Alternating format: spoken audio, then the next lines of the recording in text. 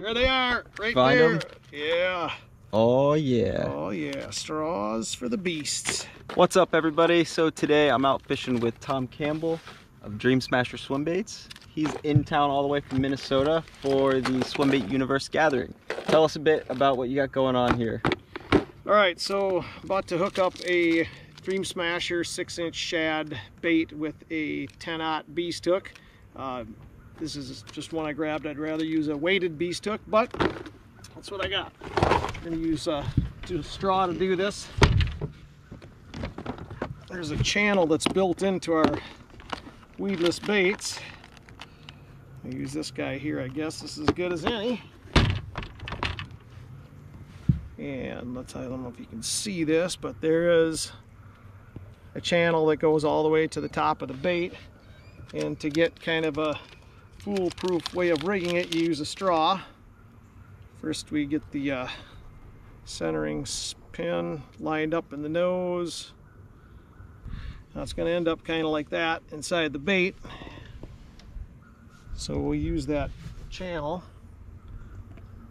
Again, we'll just, let's see if we can show you there. That's where that channel is.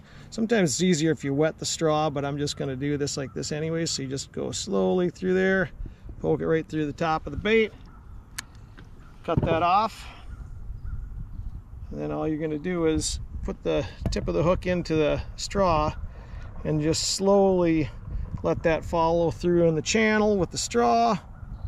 Boom, like that. Take the straw off and then just kind of Texpose rig it back and just poke the tip in like that. And now you are perfectly rigged, weedless, and ready to go. This is a great way to keep your baits hooked up properly the first time. Use that straw rig, gets it done right every time. I love it. That's probably one of the best ways I've seen to rig up one of these big weedless swim baits. Very, very sick. If you guys are going to be in town for the Swimbait Universe Gathering, make sure you come over and check out Tom's booth at Dream Smasher Swimbaits. It's going to have quite a bit of stuff, hopefully enough to go around for the day. Yep. And come say hi to Tom and I'll be swinging through there as well. Here's some clips of what we've caught today.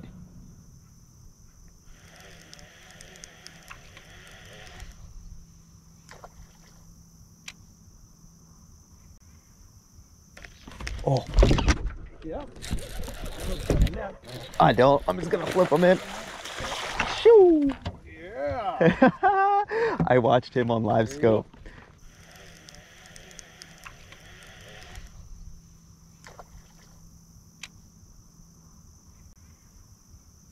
There's two stumps down there. That's right that direction, or is it that way? Yeah, following that arrow. Okay. So we're kind of right on top of it. I'll back off. That's a solid chunk there, though. 17. Yeah. See you, buddy. God, he smoked it. I like brought it up to it and like just let it fall, and I felt my line just.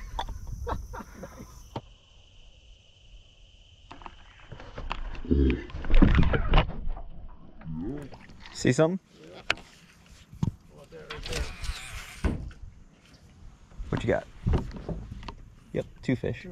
Yep. Disappeared. There they go. Might have gone. There's a bunch of stuff out there. Right there, there's something. Right about here. God. Oh, yeah. Nice. It was sitting there because I was looking at the fish. Oh, that's a nice chunk. Not bad.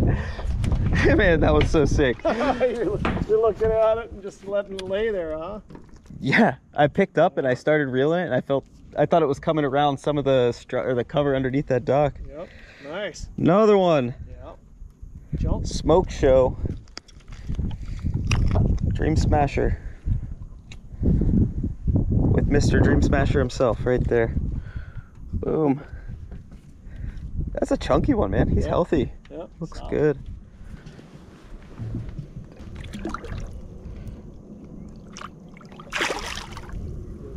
That's awesome. It was weird too. They were in like they were in Yes. I wish I had a net to help you. Oh yeah. Get her. Ooh, that is a nice one. Oh yeah. Nice. Skinny. She's skinny. Look at how skinny she is. Whoa. That's a solid fish. That's at least 4.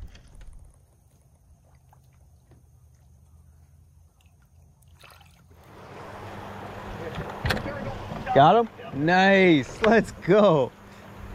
Front side of that current. Fighting it too. In there. Yes, sir. Oh, there we go. Come here, bud.